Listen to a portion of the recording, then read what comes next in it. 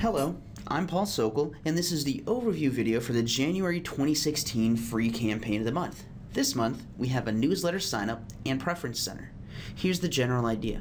When someone signs up for your newsletter, after they confirm their email, they get added to your newsletter list. Then, somewhere within each newsletter you send, they have this preference center, which means they can modify their subscription. And that's it. A simple campaign to build your newsletter list and make it easy for the recipients to manage their subscription. Also, this campaign is 100% ready to go out of the box. After installing it, all you have to do is publish. From there, simply get the form on your site or modify your existing one, and, if it exists, update your existing newsletter list to enable the preference center functionality. Let's dig in a little more.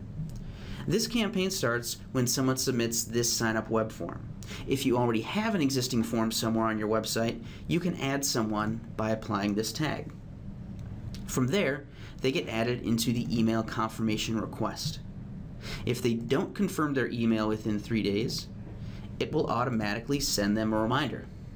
Just so you know, if someone joins your newsletter list that has previously confirmed their email, they will skip these confirmation emails and go right into your newsletter list.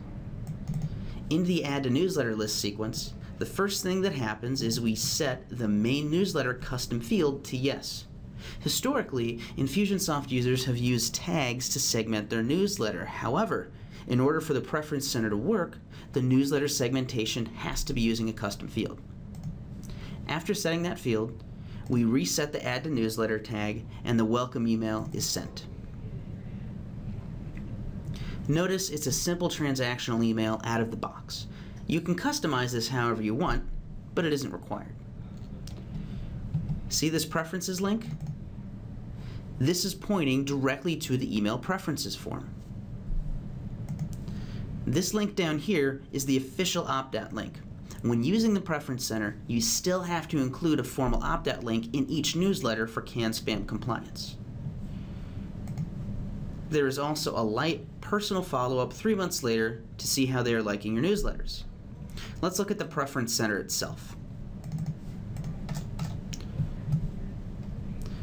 Since people will only be arriving here from an email, this hidden field will be pre-populated with their email address.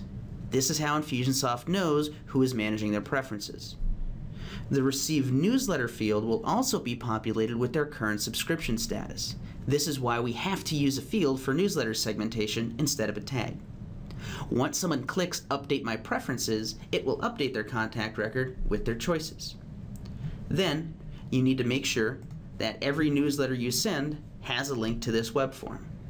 If you have a newsletter template that you use, save yourself time by adding in the link to this preference center and you'll never forget. Also, as you may have figured out by now, you can have multiple subscriptions in this preference center. You would just need to create a custom field for each subscription type and then add it to this form. Alternately, you could also create a unique preference center for each subscription. It's totally up to you. As with all campaigns in the marketplace, this Help Center article will show you everything you need to launch the campaign and start using it. Tell me what you think about this campaign below, and let's empower your subscribers to control their own email preferences.